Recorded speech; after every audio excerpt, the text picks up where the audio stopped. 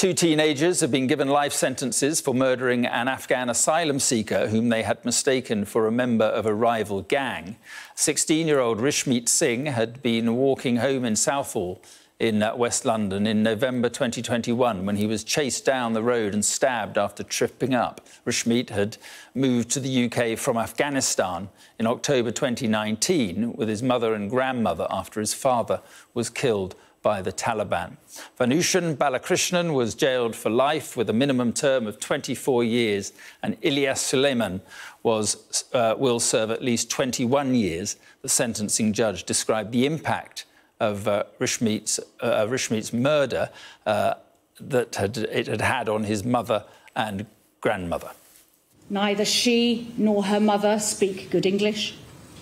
They were reliant upon Rishmeet for communication. Rishmeet was his mother's carer, as she is disabled by polio. They moved to Southall to be closer to an Afghan Sikh community. With hindsight, that decision to move will haunt Rishmeet's mother and grandmother for the rest of their lives. With Rishmeet's help, they obtained a flat.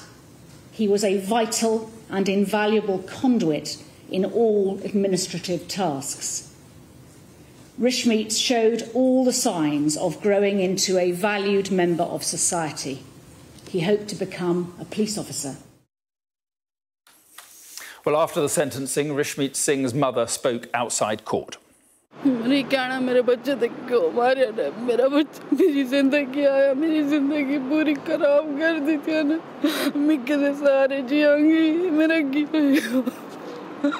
मेरा ना प्यारा बच्चा उसने किसी धक्की बिगाड़ा है मेरा बच्चा तो मारता ना